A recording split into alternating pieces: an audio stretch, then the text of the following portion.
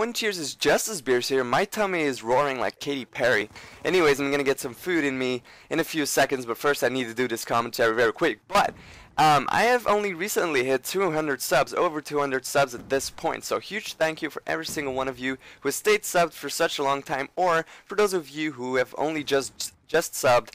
I love you equally as much, or maybe even the people that have stayed subbed for a long time. Maybe I even love you more. Jury is still out on that, but anyways, I never really expected this to happen because I didn't really consider myself good enough of a commentator to like entertain such a big audience. Like 200 people is really like crazy for me. I never really expected me to be able to do that, but I'm very excited for this opportunity that you guys have given me, and thanks to all the support that you guys have been showing in likes, in comments, in everything that you do. That sort of keeps me going, and that's really what you guys need to understand. Like, if you really enjoy, it doesn't even have to be me, if you enjoy certain YouTubers, then definitely consider dropping likes, because that is what keeps them going. That's what keeps me going, and the reason why I sometimes get demotivated if people don't really like my videos too much. Then I sort of think, well, maybe I should change something up. That's like the dynamic that YouTubers really have. Like, if they get a lot of feedback, they will just, you know, keep putting out better and better content for you. That keeps them motivated. That's just how it works. But you guys need to understand, you guys are a big part of YouTube channels. You may or may not realize that as much, but it's definitely the truth. Like, subs are what, you know, channels are based upon, and a lot of people forget that. A lot of YouTubers even forget that subs are pretty much the most important thing about a YouTube channel, and that's what I realized. So definitely a huge thank you for you guys. And as you guys know, I'm a busy son of a gun, and I tend to get extremely busy. I do so many things, so many different stuff, and I really like it that way. But sometimes I can really enjoy some me time, some time for myself, some time that I really need to like chill on my own. And I don't know if you guys can relate to that, but it doesn't really matter. Like, even if I go out for 5 days with my best friends, like my absolute best friends that I can just not get enough of, you know, hanging out with.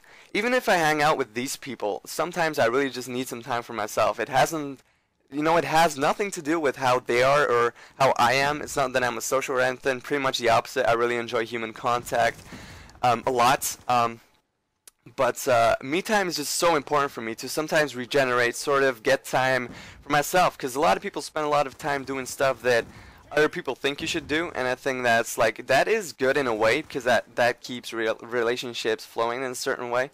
But I think it's equally important of investing in yourself, and I think a lot of people forget that, and that's something that I really just want to invest some time in. Now, another reason why I sometimes get very in a non-uploading state is because I didn't actually tell my parents that I still do this. They know that I still play video games and all that kind of stuff, but they don't really support that at all. Like, they don't see the value of it. They don't see how much I've gained from all of that. They don't see the support I've gained from all of that, all the confidence that I got from all that.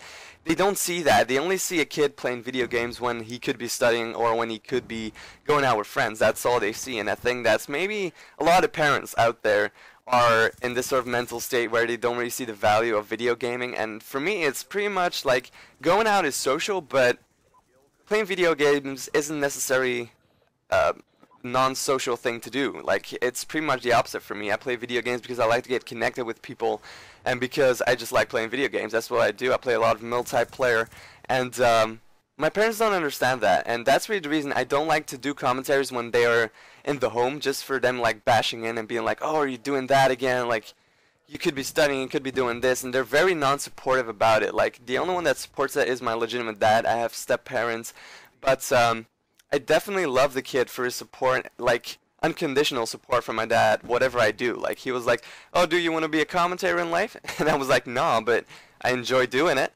So he was like, oh, that's cool, you gotta do what you gotta do. If you want to keep doing it, then, you know, why not?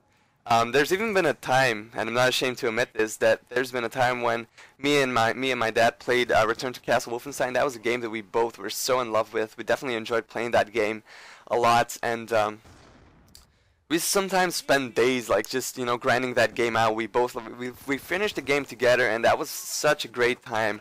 You know, from all the things that we did outside of that, like, gaming was such an, I don't know, it was so fun doing, and I never had that with my mom or my stepdad, because they never really, again, as I said, they never really saw the inherent value that it can have for people. Like, I think the biggest things that I got from commentating is, I think, number one, friendship, and number two, confidence in my skills on any level.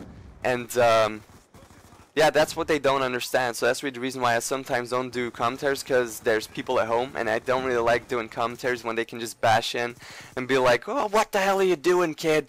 I don't really like that, and that's really the reason why I don't sometimes upload. That's not always, but I think like 1 in 10 times that is definitely the case when I just don't want my parents, when they are around, I just don't want them to hear me. It's not that I'm ashamed, but I think I might tell them about it in the future. But thank you guys for watching. See you later. Thank you for the continued support. 200 subs. Love you guys. See you later. Bye.